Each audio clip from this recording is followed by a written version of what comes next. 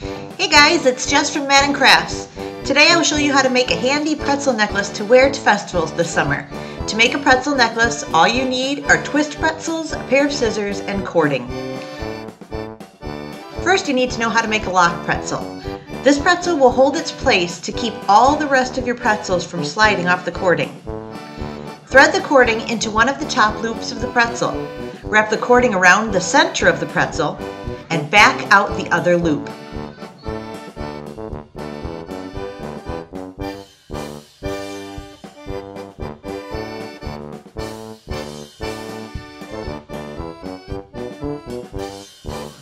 This pretzel is fairly secure on the cording, but you can still slide it into place.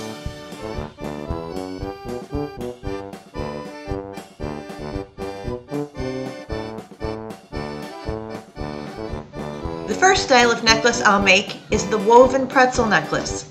This necklace is more for looks than snacking. The woven pretzel necklace is made up of many lock pretzels. For the first pretzel, you can see that I threaded the cording over the edges of the pretzel. For the second pretzel, I will thread the cording under the edges.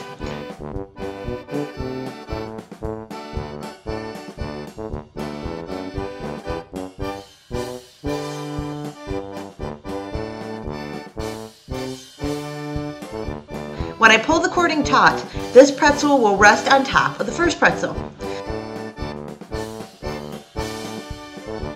Alternate for each pretzel you add to the necklace for a pretty woven look.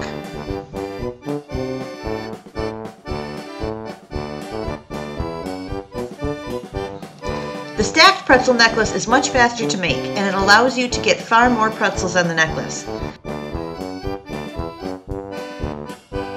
Start with the lock pretzel to keep everything in place, then thread the cording through the triangular hole at the bottom of a pretzel. Repeat for as many pretzels as you have.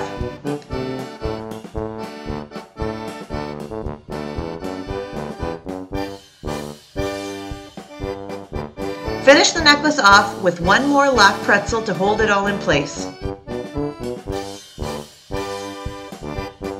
Finally, tie the ends of the cording off and you are finished.